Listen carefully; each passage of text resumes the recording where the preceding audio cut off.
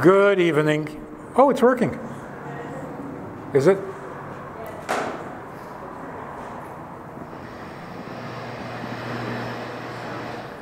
That was not me. Is it the double microphones? No, it's good?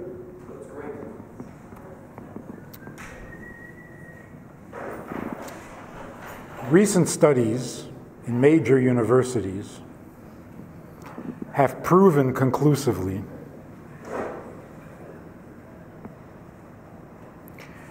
that men and women don't get along.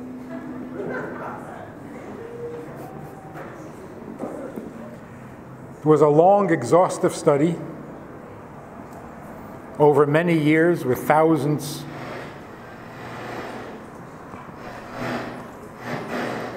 Do we need a microphone? Do we need a microphone?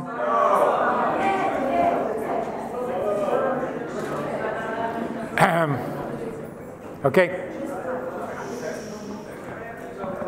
I don't know. I just talk.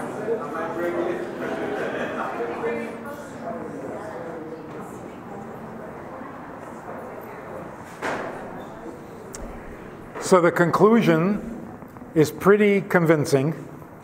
Men and women do not get along. Neither do I on microphones.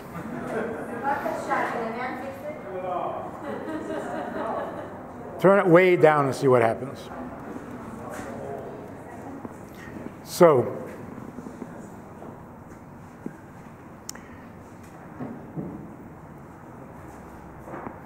when a man and a woman come and say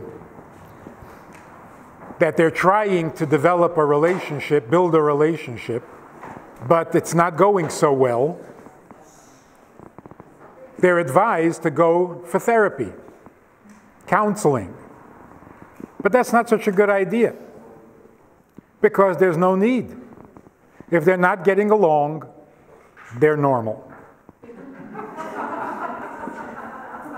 When you find a man and a woman who do get along, now you got to worry. Somebody needs counseling, or maybe both.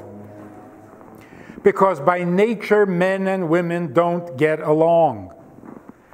Trying to get along is like trying to fool Mother Nature, and that's not nice.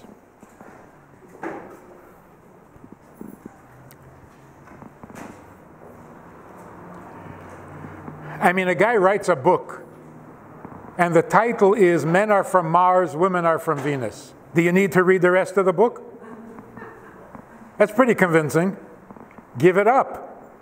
You're from two different planets, and reading the rest of the book is not going to change that. Men are better off without women. You don't have to agree in public, but you know what I'm talking about. And women are better off without men. Because it's much easier to be a woman when you don't have to adjust to male shtick. And it's much easier to be a male when you don't have to compromise to understand and get to know the other gender. See, that's probably why God invented marriage. Because marriage is a magical thing.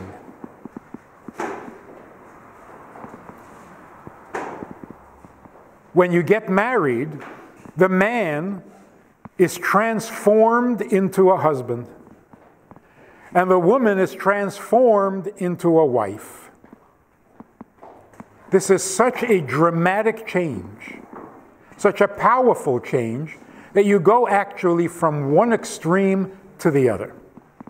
A man and a woman are better off without each other. A husband and a wife cannot exist without each other. A man without a woman is a healthier man. A husband without a wife is not a better husband. He's not a husband at all. So where they were better off separate, now they define each other. There is no husband without a wife. There's no wife without a husband. Modern culture has convinced us that a man and a woman belong together. You know, male, female, yin and yang. They were never supposed to be together. The understanding of yin and yang is to tell you how different they are and how to keep them separate so that they don't clash and destroy each other. What's really amazing, which we hardly ever stop to think, do you love your wife more than your mother? Your wife is going to ask you sooner or later. Do you love your husband more than your father?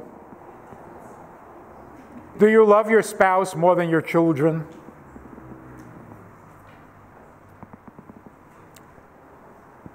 It's a silly question, because it's not a question of more, it's a completely different emotion.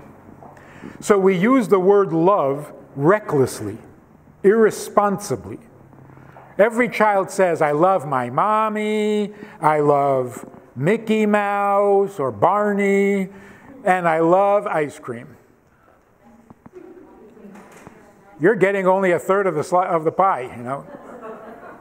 So you have to share your child's love with Mickey Mouse. Mickey Mouse.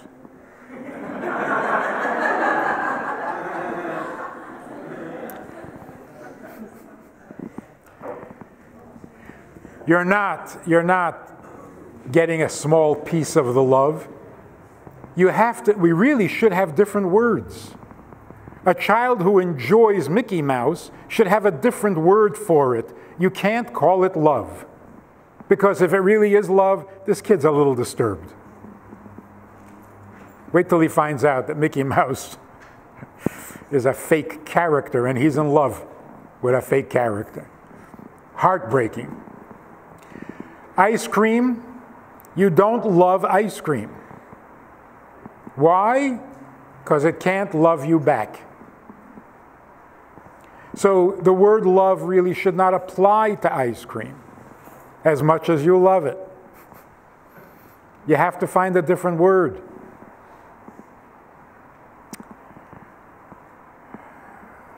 There are so many different kinds of love. And to lump them all together and confuse these very different emotions, very different experiences, leaves us really damaged. The love you have for a child is not the same love you have for a spouse. They don't compete. They're in different sections of the heart. They follow different pathways in your chakras. It's a different emotion. It's a different reality. And thank God we have the capacity for a wide array of loves. A mother's love is not the same as love for a husband. Love for a parent, it's a different emotion. So let's try to understand them a little bit so that we understand what a relationship is and what it's supposed to be. In the Song of Songs, in Shir HaShirim, there are a number of descriptions that express a longing, an attachment, a devotion, a seeking of closeness, a pursuit of closeness. And you might think that poetically, these are just different ways of saying the same thing. Like, ahava kamayim, love like water. But then again, there's ahava kirish be'esh, love like a flaming fire. There's ahava that wakes you up at night. There's ahava that is as dear as life. These are not different ways of saying the same thing. These are completely different emotions. But let's focus just on two of them. There's a love that is like water. Water flows peacefully, gently, continuously. If you interrupt or block the water, you create a disturbance. It's not pleasant. But then there's love like fire. What is fire? Constantly moving, very intense. It consumes everything it touches. So if you have love like water and you have love like fire, they have to be very different emotions. The relationship between a parent and a child, between siblings, is like water. It's natural, it's peaceful, it's pleasant, and it's continuous. If you interrupt the relationship between a brother and sister, it doesn't make it better. If you disturb it, it doesn't enhance the love. On the contrary, it causes pain. Love between a husband and wife is like fire. It is intense, it is stormy, it is a little unpredictable. It rises, it settles down, it rises again, it flares up. Sometimes it even looks like it went out, and then all of a sudden it's back. Why are they so different? Siblings are by nature close. They're born close. There is no great distance that they need to overcome.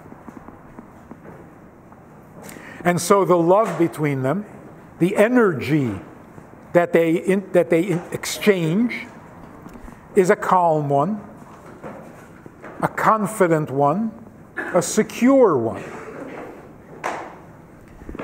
The negative side, it's a little boring. There's no drama.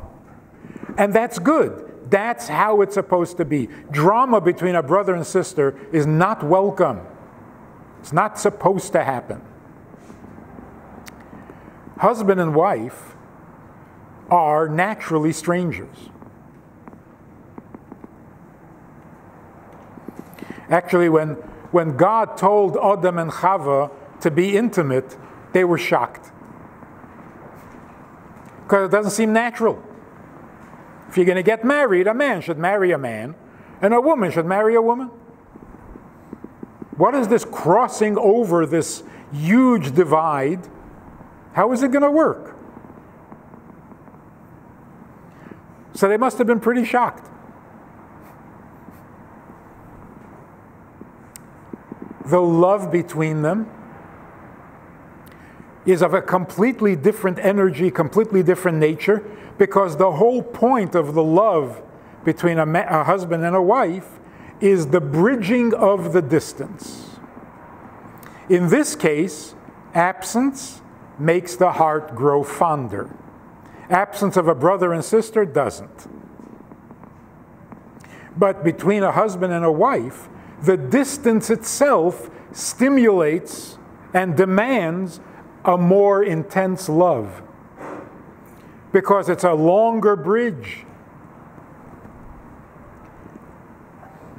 So the love then becomes like a fire. It's intense. The intensity is the duality of it. We are strangers, we are family. We are family, we are strangers. Not only because we weren't born together, but because men and women, Mars and Venus. So every time you think you've bridged the gap and you've made connection, you discover that no, you're still very different. So the closeness, the distance, two sides of the relationship. That's why the love also rises and falls. When I feel really close, it settles down. Then I realize, no, we're still strangers. Like the guy says, I'm already married, why do I have to be nice? And he discovered the hard way why he better be nice, even though they're already married. So when I feel really content, really comfortable, really close, then the love settles down. When I realize, no, we're still from different planets, and we still have to reach across this distance, the love flares up. And that's actually good for the relationship. If a husband and wife settle into a habit or a pattern of love like siblings, this is not good. Not supposed to be that way.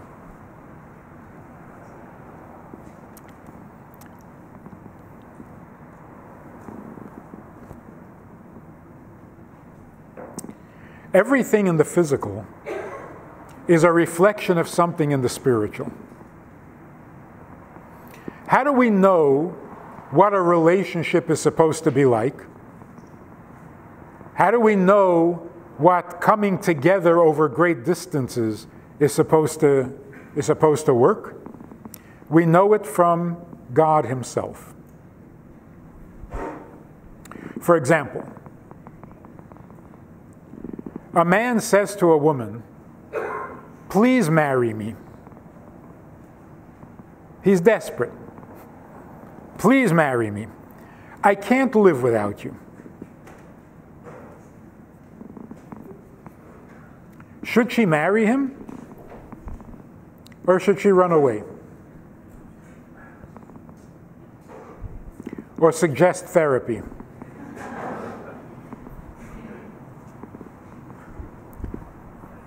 Because this woman once said, I don't trust men.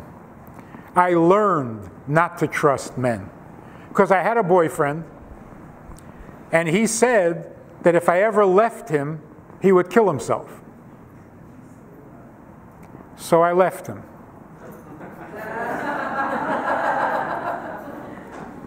Can't trust men. Promises, promises.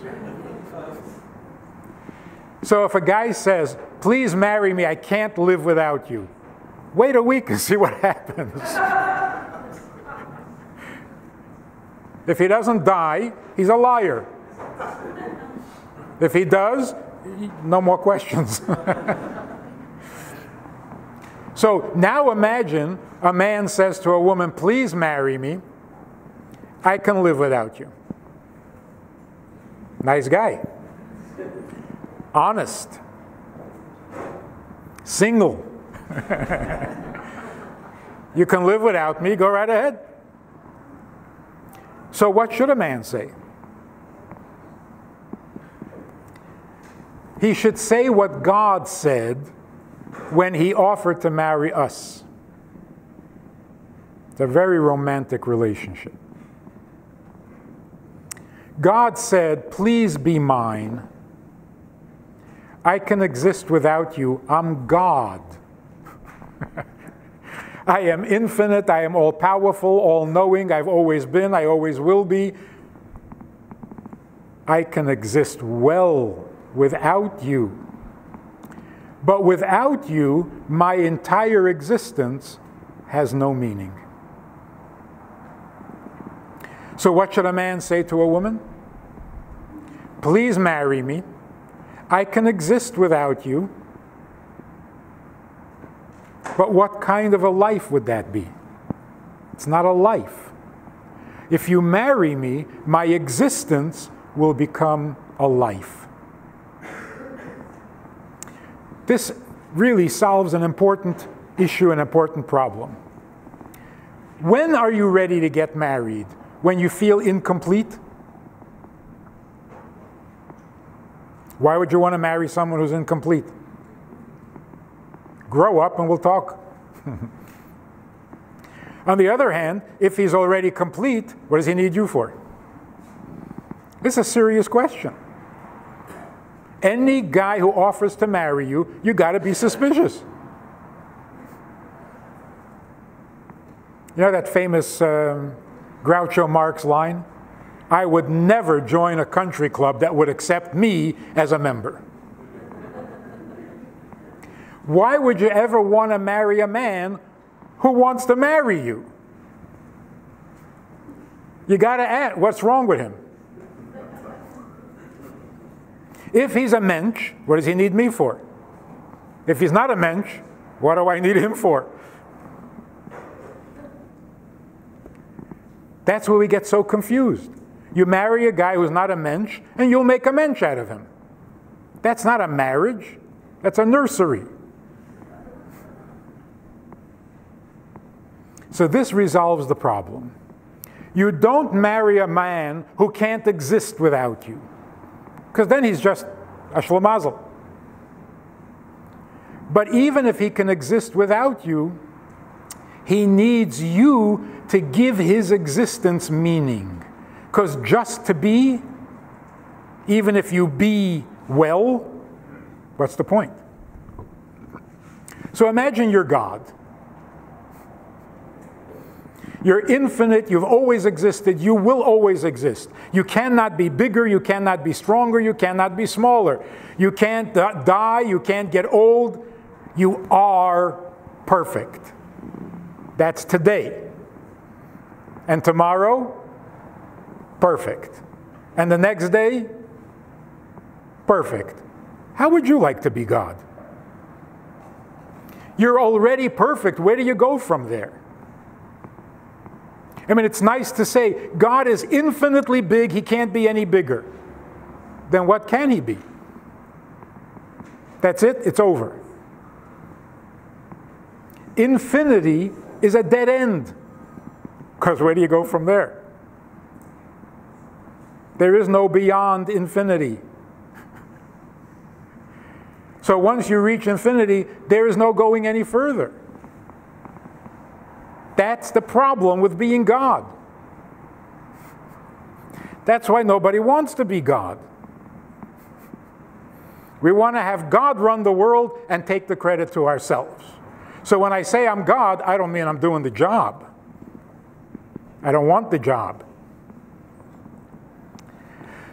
But when you have an infinitely good existence, you feel so intensely the need to fill all of that with some meaning. See, when your existence is not so good, you really don't know how to open a jar or fry eggs, well then you got to get busy. You can't marry somebody else. You've got to solve your own issues first. So you're busy.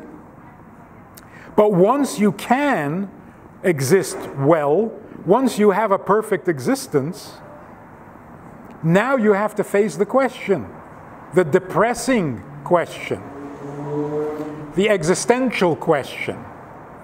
Now what? What for? So what?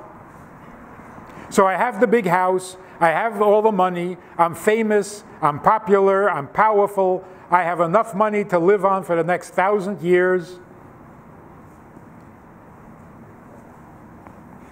So what? Now what? I went to visit Jews in prison in New York. I met a guy there whose sentence is 850 years. That was his sentence. He's in his 70s.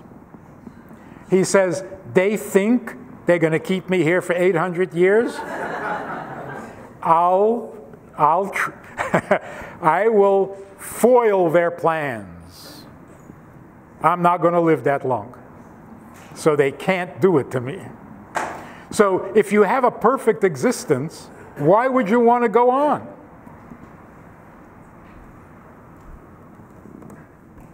So when God asks us to marry him, he's basically saying, you have an existence, I have an existence, but if we're separate, the existence will become depressing. Because existence demands content. Give me some purpose, give me something meaningful to make my existence justified. It's a strange thing that people cannot exist without a life. Many years ago, a suicidal woman said to me, "I'm going to kill myself. There's no meaning. Everything is meaningless. There's no point. There's nothing important. There's nothing valuable. It's all nothing." So being a wise Alec yeshiva boy, I said, "No meaning? Nothing means anything?" She says, "Absolutely not." I said, "In that case, why do you have to kill yourself? Sit. Eventually you'll die. What's with the drama? You have to kill yourself. It's all meaningless." People can't do it. If you really feel that your existence is meaningless, you hate your own existence. You can't tolerate it. Where do we get this insanity from? What's wrong with just hanging out for 80 years? For no reason. As long as you're here, stay here. Where do you want to go? We get this from God. We are created in God's image, and we cannot stand having a good existence without a content, a tachlis. What gives existence tachlis? You need to be bigger than yourself. To just be me, well, I was created me, and that's it? Can't stand it.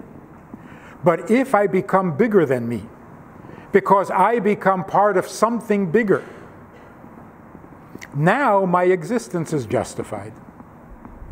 What is bigger? First of all, the chain, the infinite chain of parent and child, family, of birth, family, of origin, family that you create. This is a long chain. You become part of that chain, you're part of something very big. But that doesn't even compare to how big it is into the future. Because we can continue to have children infinitely.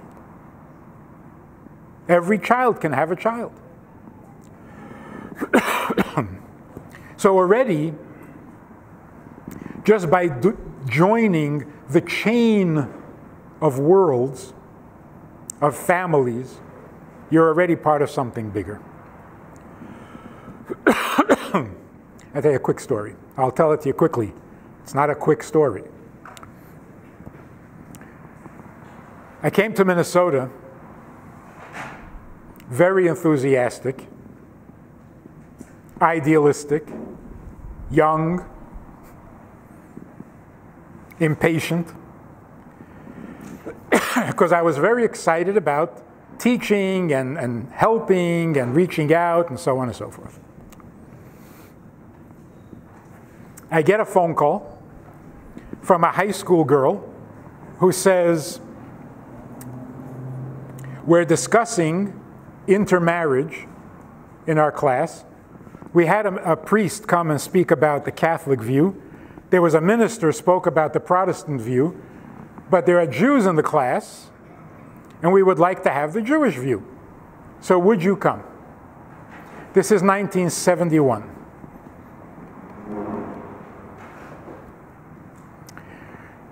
This girl never saw me, I never saw her. She looked it up in the phone book, a rabbi, that's it. She wants a rabbi. So of course I was very excited. This is my first speaking engagement on a very significant subject. I'm there, I'm into it. The day comes for the appointment, and I was trying to decide what to wear. Men also have that problem, don't they? I'm going to speak to a high school. So what am I going to wear, a three-piece suit? A tuxedo? Nah. So I got a leather jacket. And I went off to the class. This is in a suburb of Minneapolis. Really urban. I mean, rural. So rural that in the warm months, 2 of them, some of the kids come to school on horseback. So we're talking out there. 2,000 students in the school, 4 of them are Jewish.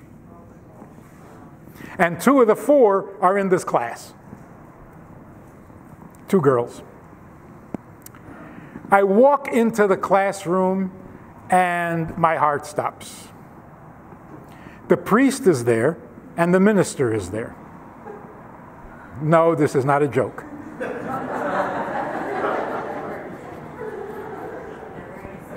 I had misunderstood. They didn't already speak. They both had agreed to speak, but it was going to be a panel. Had I known, I would have refused, because it's against our policy. We don't sit on interfaith panels. But I was already in the room. So here I'm feeling really, really guilty. My first event, and I already blew it. They find out that I'm doing this, I'll get fired, that's it, it's all over. And I'm really very distraught about it. To make matters worse, the teacher comes over and says, we only have 45 minutes. Each of you will speak for 5 minutes. To speak for 5 minutes, you got to prepare. I hadn't prepared. I never speak for 5 minutes.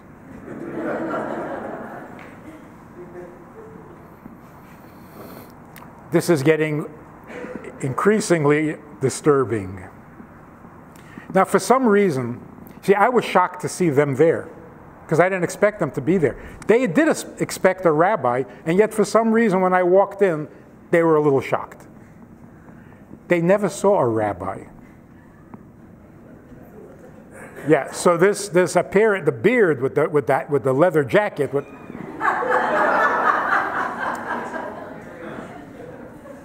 and they're both old enough to be my father.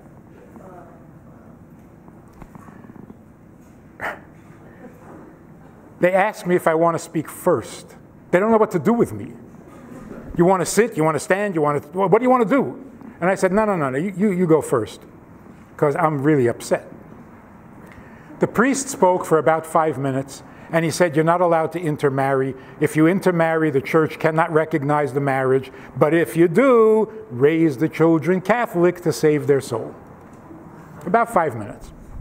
Then the minister spoke. He said, marriages are difficult. The divorce rate is going up. This is 1970, can you imagine? They were already nervous back then. So it's difficult. The last thing you need to do is add another tension and by marrying somebody from a different faith. It's not going to work. About 5 minutes.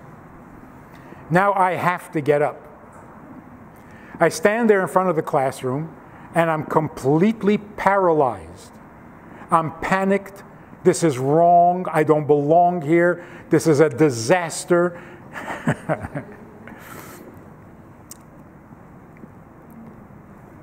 But I have to say something. So if you've never had the experience, let me tell you what this is like. My brain is numb. I cannot think of a single thing to say. But there are 40 students looking at me with their mouth open like, got to say something. So what happens, this is a lesson in human nature. What happens is you have to speak. So your mouth starts to talk. And your brain is thinking, where are you going?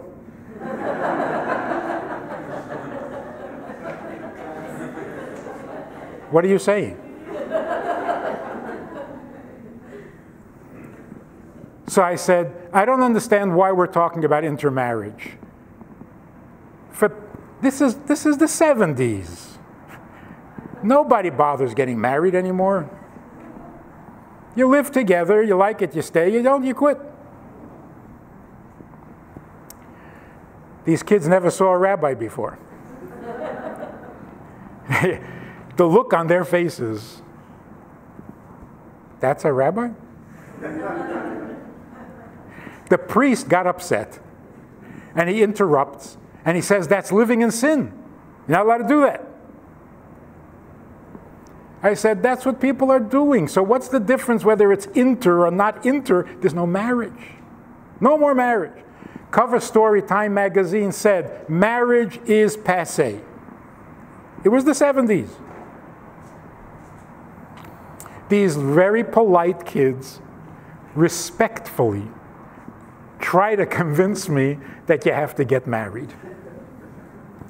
One boy says, I can't remember all of them, but one boy says, human beings are not meant to live alone. You need companionship.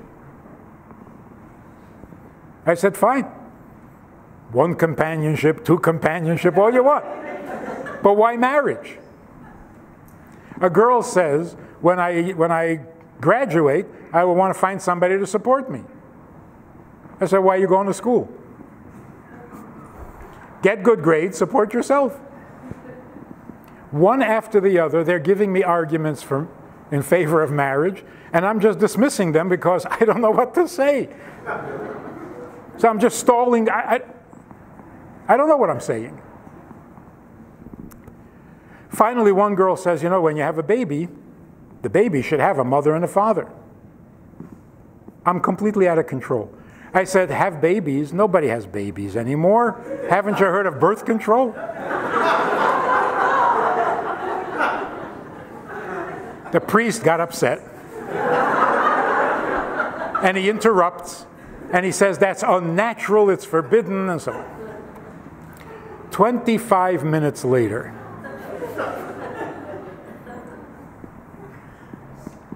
the students, and the two Jewish girls are cracking up. They can't stop laughing. And the other girls are like, what's funny?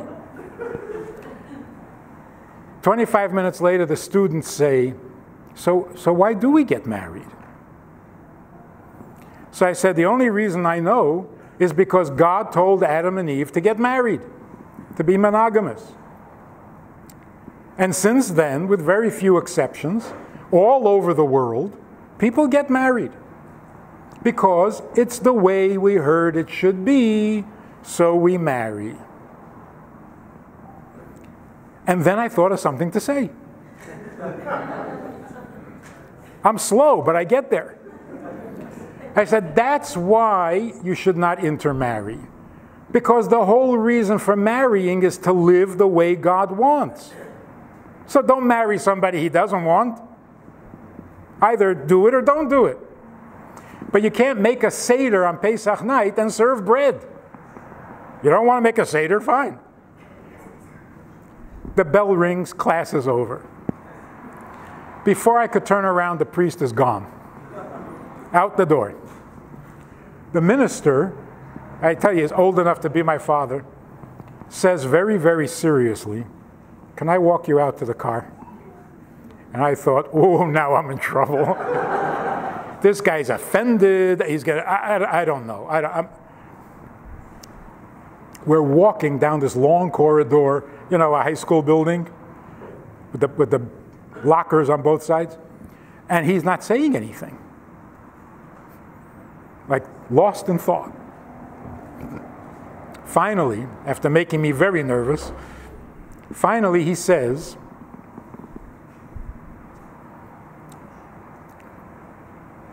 what you were saying there in the classroom,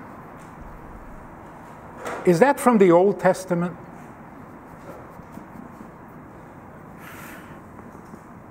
I said, it's the only one I've read. He says, you know, we spend much too much time with the New Testament. Who was I to argue? So we became friends. From time to time, he calls me with questions and so on. But the punchline of the story is, why do we get married? In the 21st century, only because it's a divine idea. It's not a human invention. It's not even a good idea. I see you know what I mean. It's not a good idea. It's a ridiculous idea. But it has divine holiness. It has a divine purpose. It's a reflection of the divine. God marries us cosmically. We get married individually, personally. In order to reflect this duality, this fiery love, the love that comes from the fact that we are one and yet we're not one. We are close, yet there's great distance. We are familiar with each other, and yet we must leave each other room. These two sides, that seems like a conflict, but it's really the richness of the relationship, which is why it's like a fire, the flame rising, the flame falling, and so on. Since that's the nature of the spiritual side of our relationship, it is to be reflected in our physical relationship as well. So God tells us, in a relationship between husband and wife, the emotions must be stormy, not consistent and smooth, on again, off again, up and down. And therefore, in the physical relationship, 2 weeks you are intimate physically, 2 weeks you're not. 2 weeks back and forth, following the rhythm of the body, of the monthly cycle.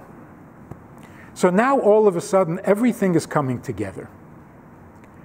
The nature of this love that makes it different from other loves.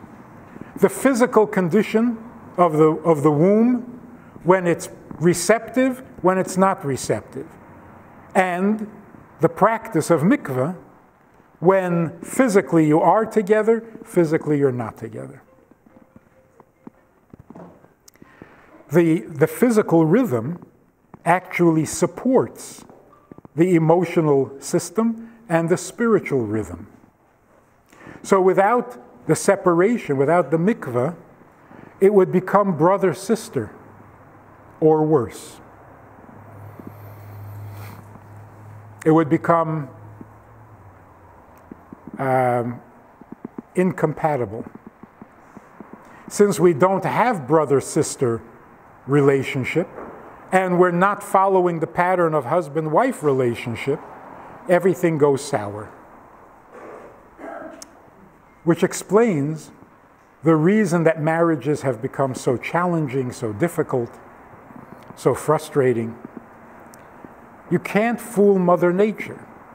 For many, many, many years, we thought that mikvah was a purely spiritual thing for religious and holy people. But we're realizing more and more, nothing in the Torah is otherworldly. Nothing. Because there can't be two truths. You can't have a truth for your soul and a different truth for your body. You can't have one truth in heaven, another truth on earth. They must come together. And in fact, that is the whole purpose of creation, to bring heaven and earth together, to bring God and His creation together, to bring Him and us into an intimate relationship so that the distance is bridged. The gap is filled. So the invention of mikvah is a natural outgrowth of what is true in heaven must also be true on earth. What is true in your heart must also be true in your body. So what we need to do is find a living pattern, a behavior pattern that matches the emotion that we are supposed to be feeling. Now, I'm sure you've heard many times, people who keep mikvah, every month it's like getting married all over again and you never get bored, and it's like,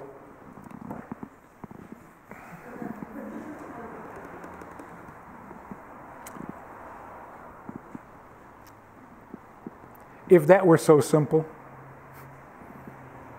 everybody would be happily married. If that's all it takes, everyone would be doing it. Really interesting that in all the sex therapy, almost every method that they have, every system, begins with the instruction not to touch each other for 2 weeks. Which really doesn't make sense. A couple come to a therapist because they're having a problem in their intimate life, they're bored, and they're not interested, nothing's happening. So the therapist says, okay, so don't touch each other for 2 weeks. And all of a sudden, it's getting better. Why is that? Are we so oppositional? Oh, you tell us not to? Okay, now we want to. No. The reason that people get bored and become dysfunctional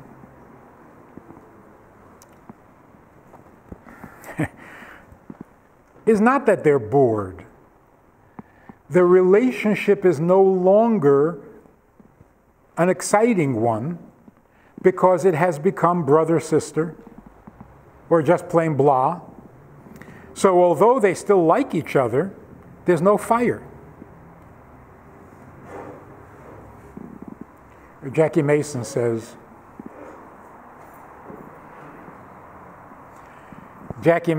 I come to California and everybody's sitting around in cafes. Nobody's working. Nobody's got a job. I said, what's going on? What do you people do? They're all producers. They're producing a movie. And they're all sitting around, you know the shtick, right? They're all sitting around trying to decide where to put the sex scene. So he asks them, why does every movie have to have a sex scene? And they say, because it's, you know, simulating real life, and in real life, people have sex. He says, yeah, but people also have soup.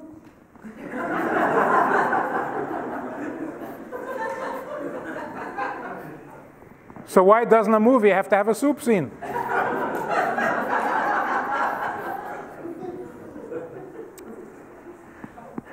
I mean, he tells it like a joke. I take it seriously. Yeah, really, why? That's the philosopher, you know. Why, if there's a sex scene, it sells, and if there's a soup scene, it doesn't sell? Come on, there's got to be a deep explanation here.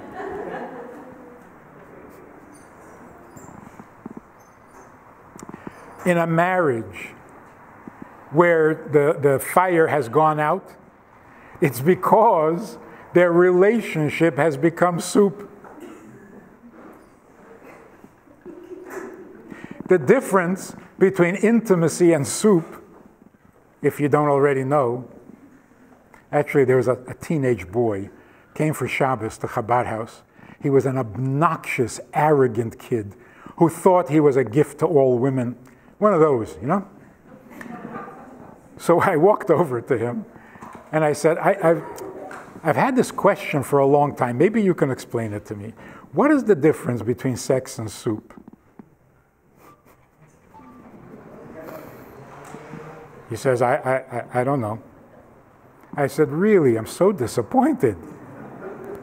I mean, of all people, I thought you would know. You don't know the difference between sex and soup? He says, no. I said, then stay out of my kitchen.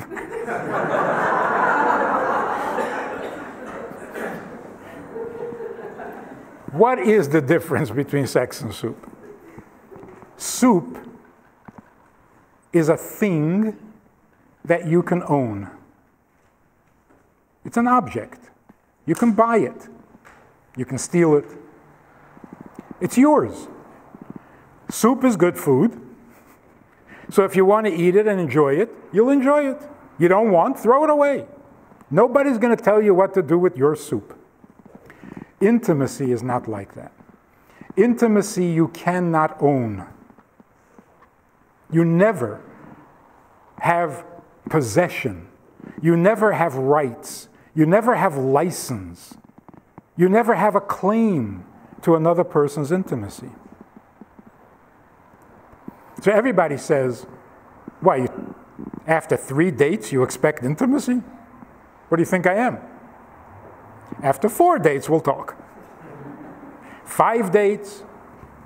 No. No amount of dates earns you any kind of intimacy, because intimacy is not a thing you can own. It's not a thing. I'll explain in a minute. So when does a man have rights to intimacy? How about if he promises to marry her? Now? No. How about if he actually bought her a ring? No. What if they are married? No. I know, now you tell me. How about they've been married for 40 years? No. Never, ever at all. The definition of intimacy is 2 people with nothing between them. Intimacy means I need you, not something from you, not something about you, just you. And let me show you how sad this is when you lose it. A mother says, I don't get along with my teenage daughter. We're just not communicating, we're not getting along. I said, from now on, whenever you go out on an errand, shopping, whatever, ask your daughter to come with you. She said, for what? I said, for nothing. She's sitting home alone, you're going out, ask her to come with you so that you'll be together. She says, what would we talk about? I mean, is this sad? What will we talk about? I said, you always prepare speeches for your daughter? Don't talk about anything. I said, so what for? Because it's your daughter. So now you see where the problem is. They can't connect to each other. They've always been connecting through something. If you need this from me and I need that from you, but just us, that's uncomfortable. Between mother and daughter. This is what intimacy means. It's just us. It's me and you with nothing for nothing. Just us. That's everything. Nothing is everything. That's intimacy. Tevye, Rabbi Tevye, asks his wife Golda, do you love me? You remember? She says, do I what? He says, do you love me? She says, for 25 years I've, whatever. Goes through a whole list. For 25 years, for 25 years. If that's not love, then what is? So listen to the wisdom of her answer. He says, do you love me? Are you giving me your love? She says, I'm giving you me. I'm yours. All you're thinking about is love? You have all of me. That is the wisdom of intimacy. Love is an object. You have it, you don't have it. You have more, you have less. It's a thing. Nothing should ever come between husband and wife. Even physical pleasure, sexual pleasure, it's a thing. You can read books on it, how to have more, how to have less, how to have better. It's a thing. It's a project. It comes between husband and wife. Intimacy means we just want to be with each other on all levels, in all ways, but it's us, not something. A love that is dependent on something will not last. A love that is dependent on no thing will last forever. We have lost, and we need to develop this talent for absolute connection. Just us. So what happens in the bedroom? Nothing happens. It's them. It's him and her.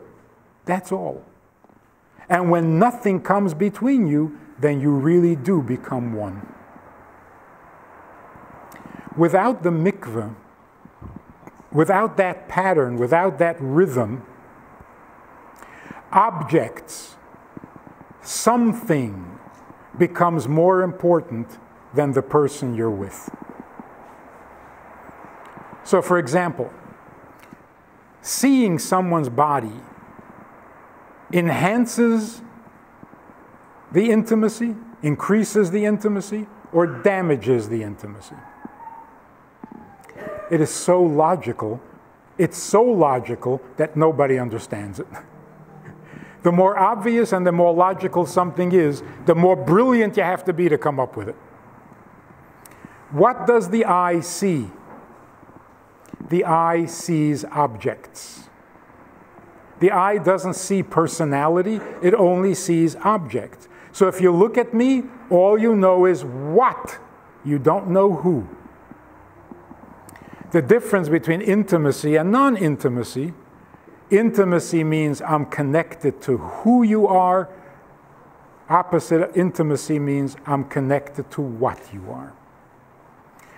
Of course, seeing is stimulating. But what is the stimulation? What are you excited about? You're excited about what you see. And what you see is not a person. It's something. So if you're going to make a bumper sticker, the bumper sticker should say, nothing you get from your husband can be as important as your husband. If that's not love, what is? Nothing about your wife can ever be as important as your wife. That's what separates intimacy from pornography. Pornography means it's about something. I want something from you. I want something about you. And even if I love everything about you, it's pornography. Because it's not things about me. What about me? So when Tevye says, do you love me? Golda is thinking, oh, is that what you want? I thought you were interested in me. You want love? Go to your mother.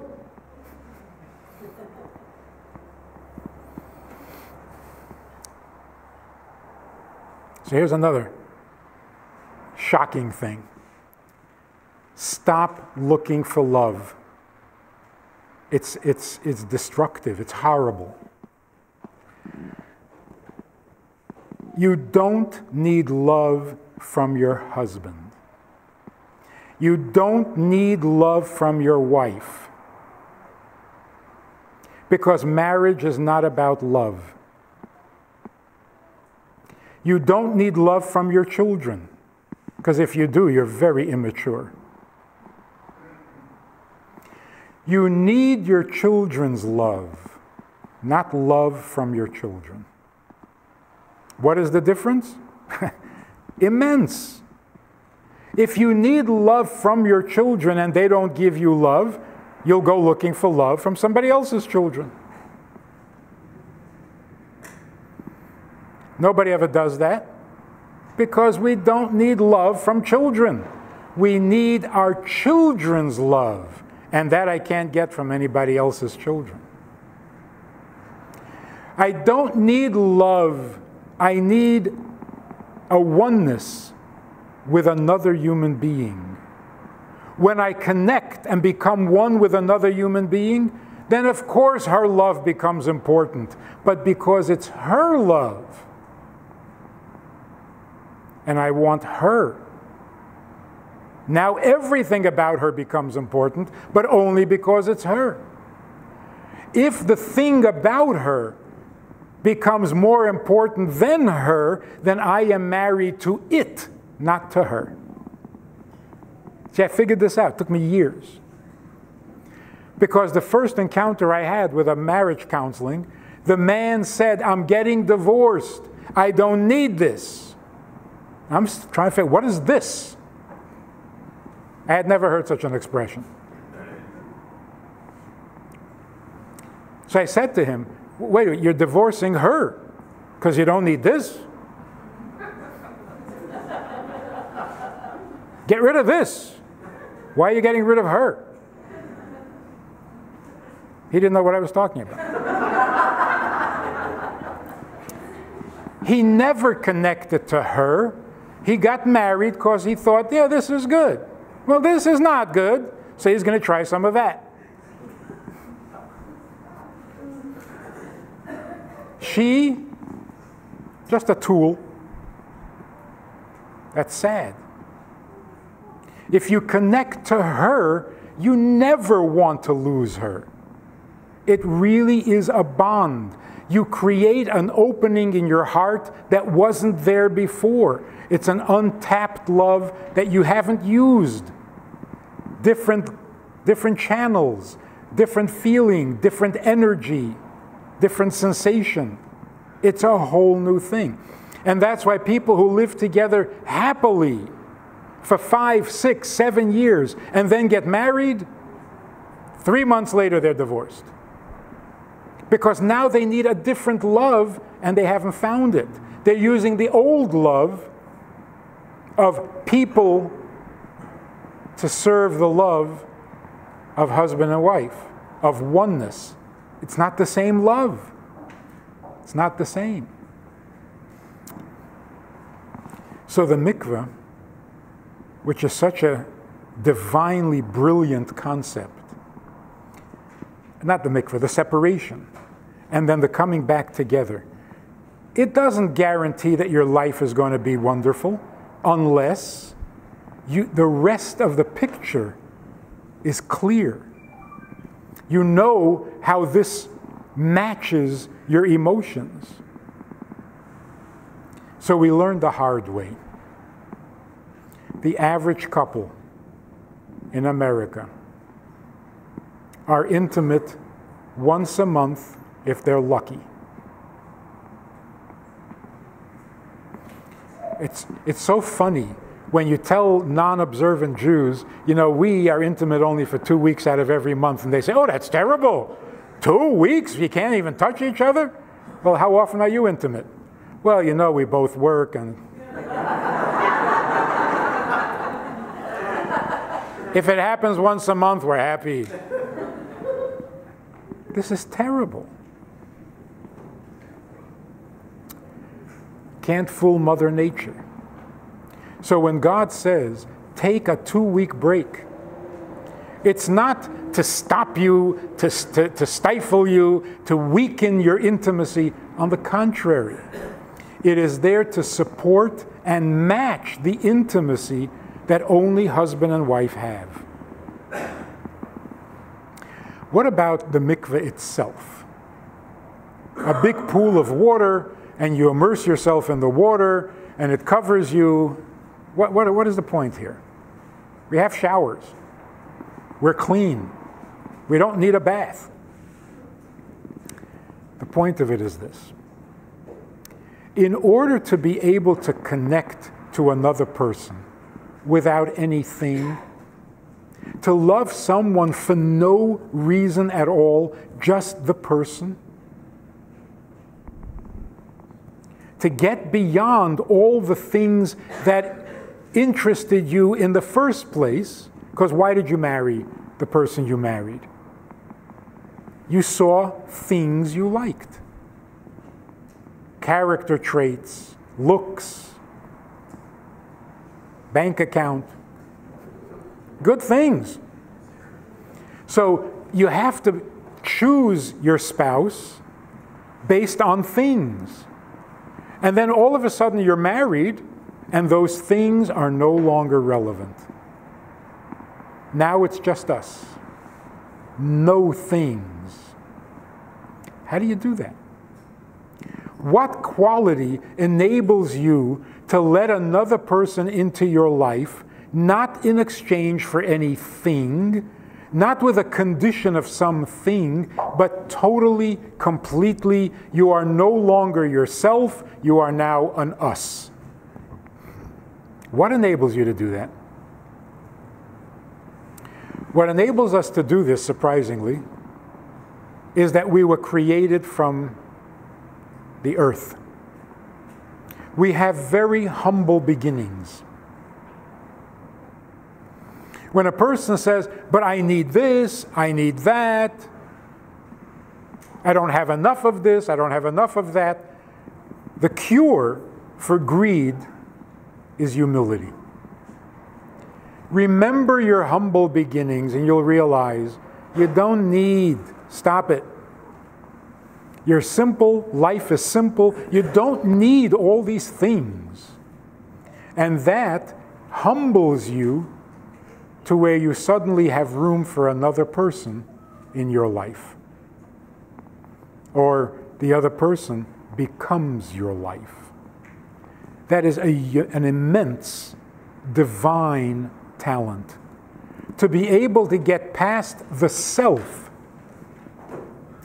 to become an us. Being submerged underwater brings out our humility. Not cleanliness, our humility. When we go back to being nothing, like when the water covered the earth, we are made of earth. When we're submerged underwater, we are back to our most primordial condition. The most humble, the most organic condition. Now we are ready to open ourselves up to an entirely new person who is welcome to invade our space. Generally, we protect our space desperately. Like, this town ain't big enough for the two of us. Stranger in town? Uh-oh. What, it's a big town. Calm down. No. It's my town or your town, not big enough for the two of us. Every stranger is suspect, simply because they're present. What are you doing in my world? And they're not even married. So when two people get married and invade each other's space completely, how are you supposed to tolerate that? The only thing that allows us to do it is the humility. The humility that affects even the body. So a person who says, look, I'm not arrogant. I'm a nice person, I'm comfortable with other people. I don't need the mikvah. It's the body that reacts. Your body tenses when there's a stranger, when there's somebody else, when somebody has invaded your space.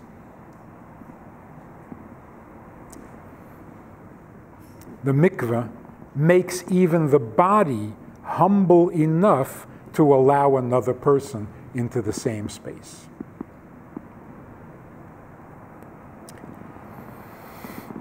So then people ask, so why don't men go to the mikvah?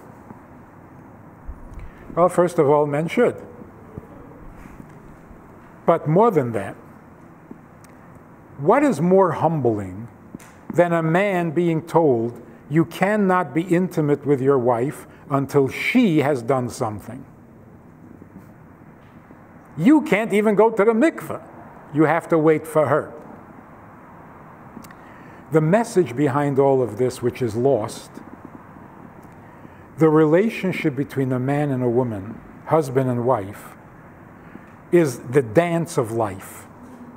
Without that, there's no life. The world is finished. in this dance of life, what starts the music?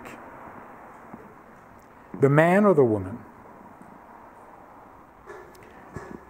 On the surface, the man marries the woman. The man proposes to the woman. The man puts a ring on her finger. He writes a document committing himself to, it's his mitzvah. So the man does everything. He has to pursue you. He lost a rib, let him go find it. But that's only on the surface.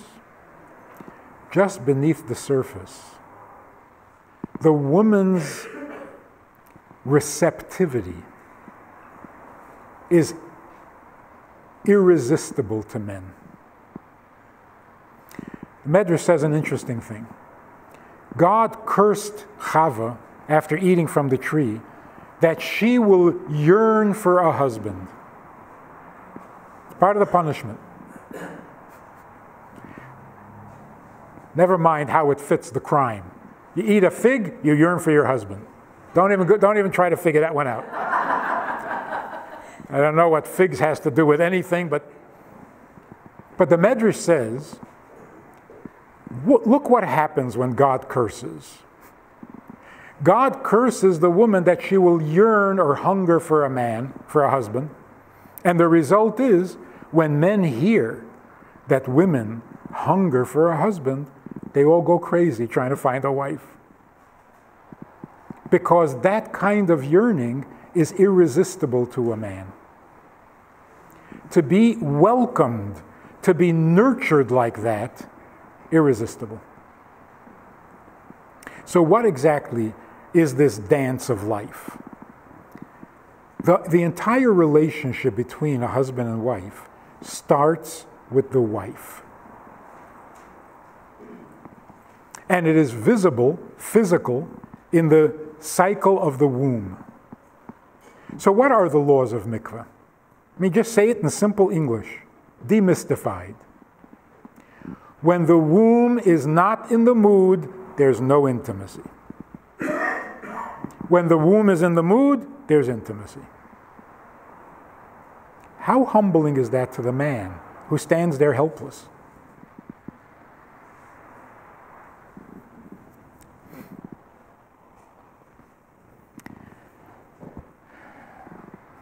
To be a nurturer, which women are, is a very powerful force, like a vacuum. If you have the capacity to nurture, you're irresistible. And how does nurturing happen? Effortlessly. You don't do anything to nurture. You simply invite. You let someone into your world and they blossom. Some women have a huge capacity. They can actually nurture a whole community. And everyone feels like they are your best friend. And just being near you makes them come alive. Nurturing doesn't mean you feed and you diaper and you do dishes. No, you can hire someone for that. Nurture means you don't have to do anything. When a kid comes home, he lights up. Because your space is nurturing.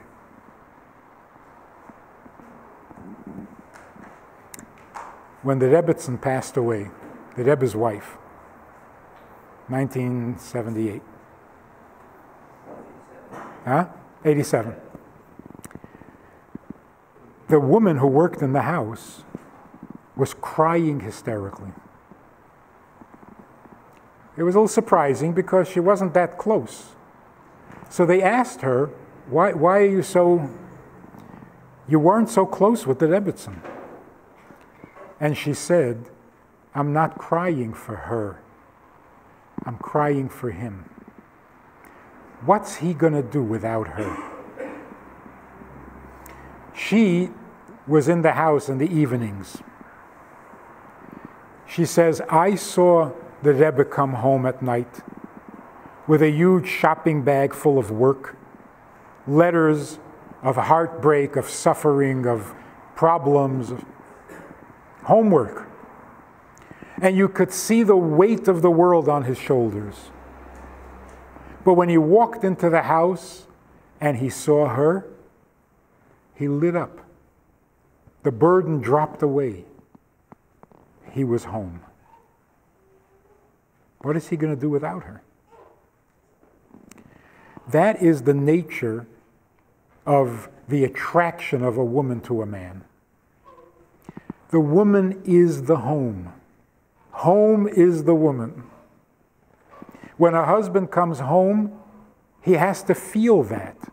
He has to realize, now I'm at peace. I'm where I belong. I'm home.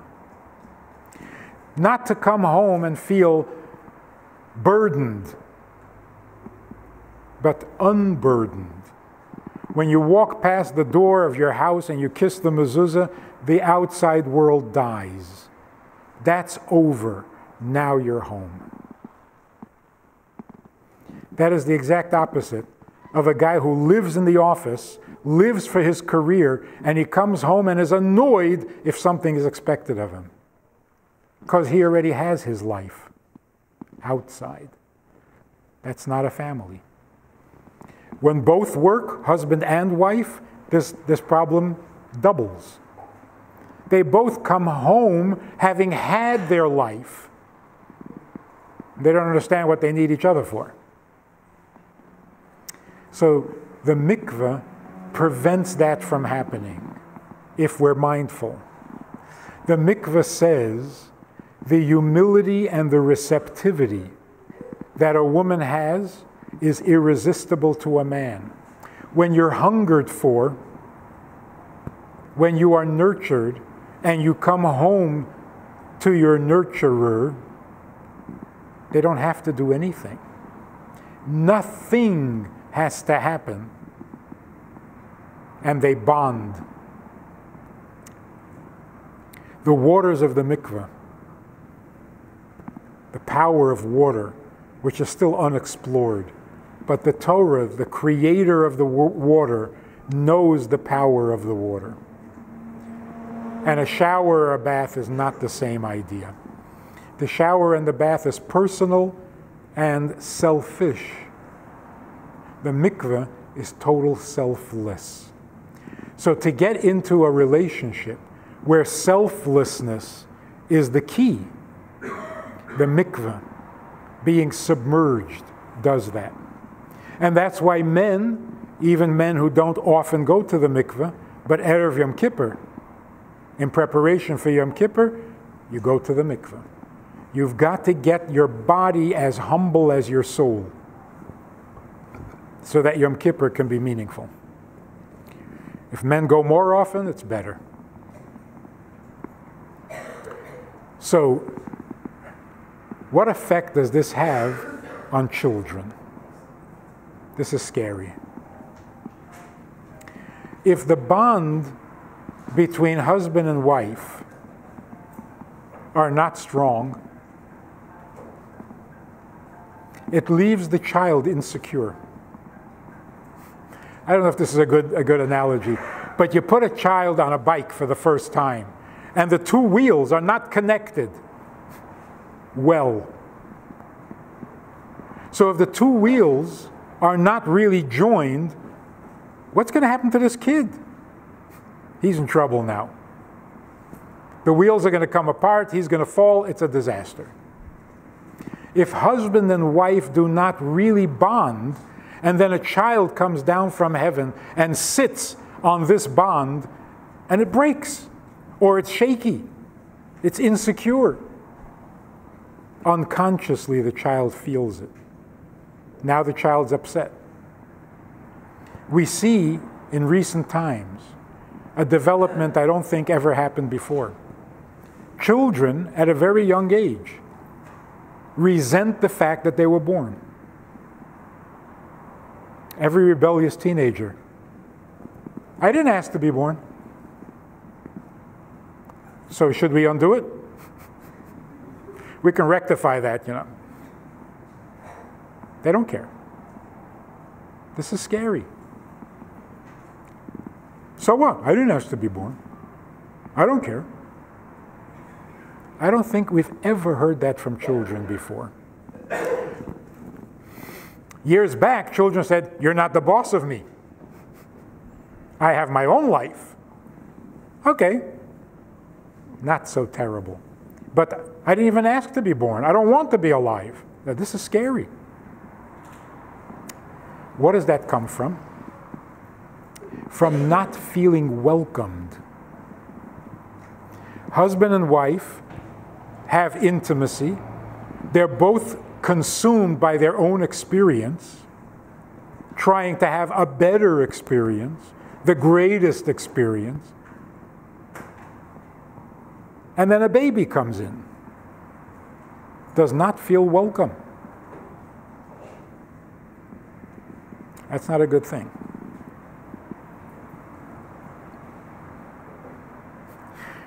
You see this in television often. Husband comes home and he's surprised there are candles on the table. Dinner. He says, "What's happening?" She says, "I have a surprise." "What?" "I'm pregnant." And he says, "I can't believe it." Weren't you there? Did this happen without you? What's the surprise?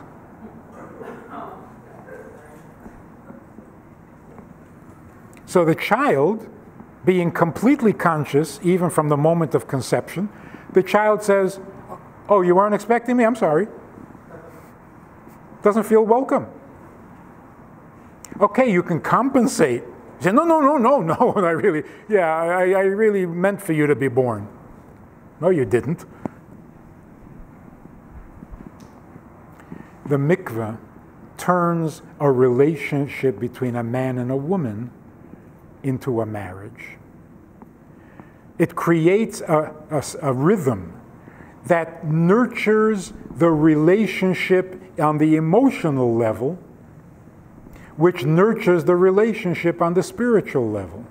The coming together of opposites that never quite blend, but keep coming together.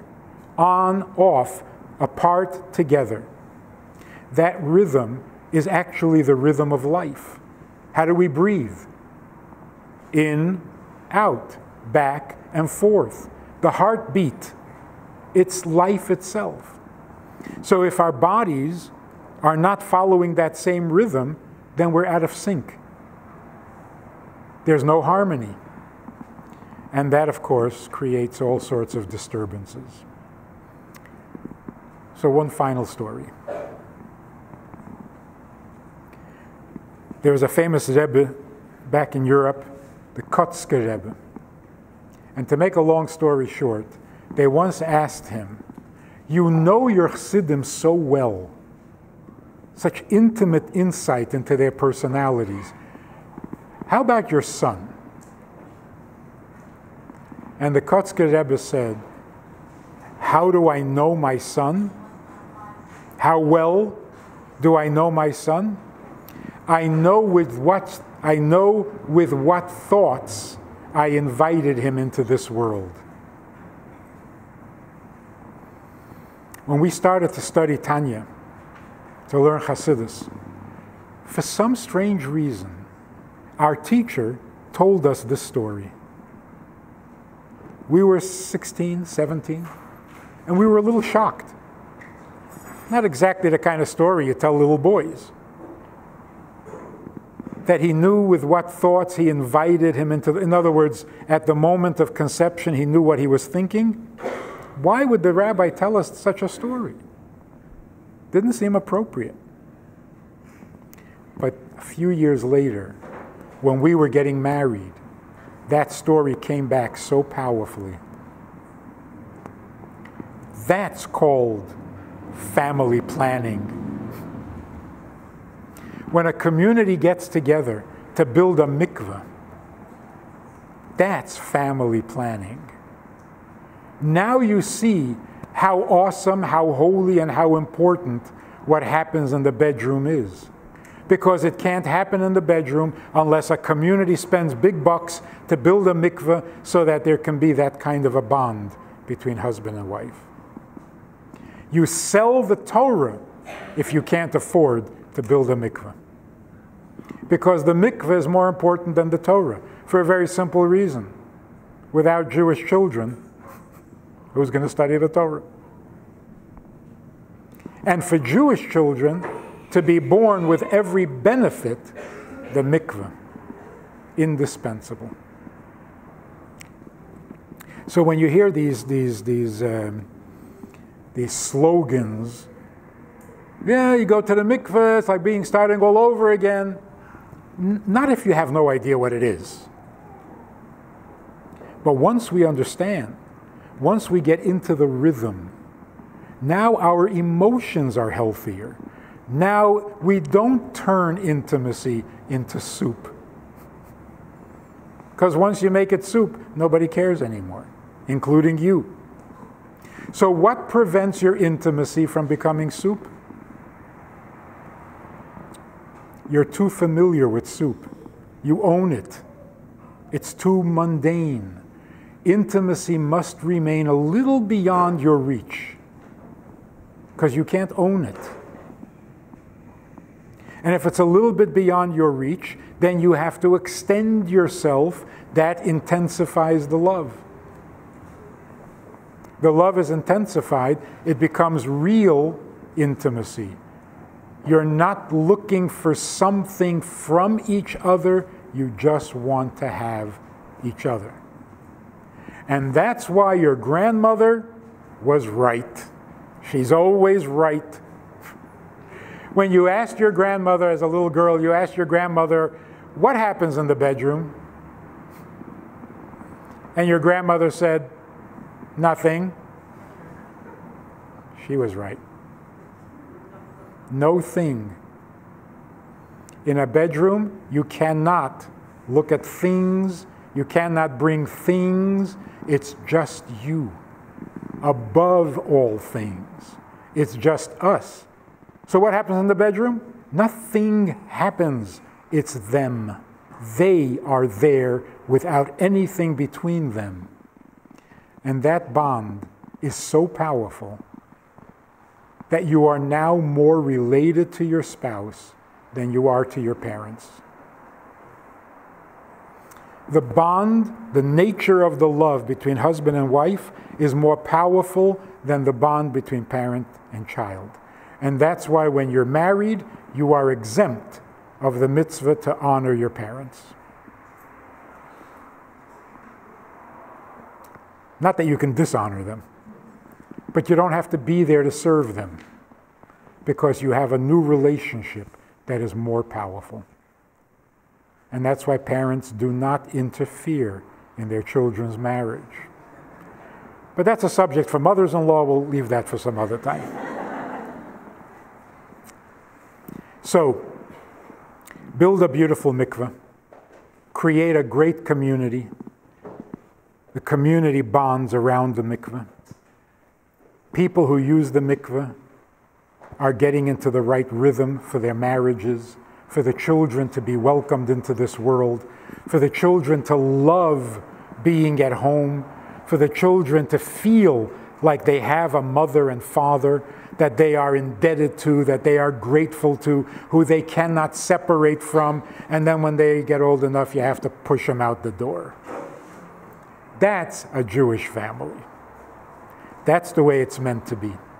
So we should all have families that are nurturing, that feel completely at home when you come home, and the children should be a source of nachas, because things are getting scary. We need nachas from our children.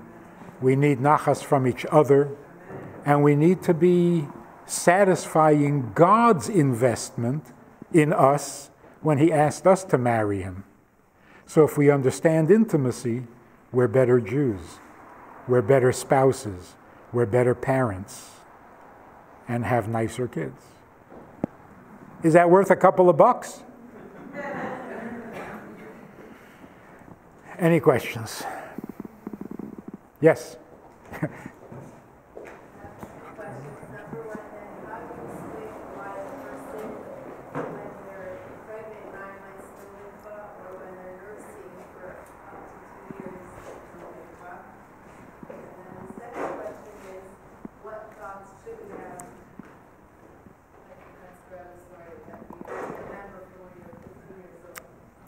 So if you think about it, why don't you have to go to the mikvah when you're pregnant? We know the technical reason, but why is it that way? No one is more humble than a pregnant woman. I mean, if that doesn't humble you, being run over by a tractor isn't going to help. Because that's what it feels like. A pregnant woman is the most humble creature in the world. She is sharing her space with another being 24 hours. That's why you're so nauseous.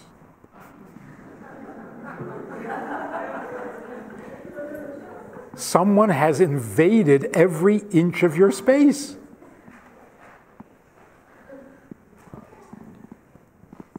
So going back to what we were saying before, when you're pregnant, your existence has been devastated, and you are so alive. All things are ruined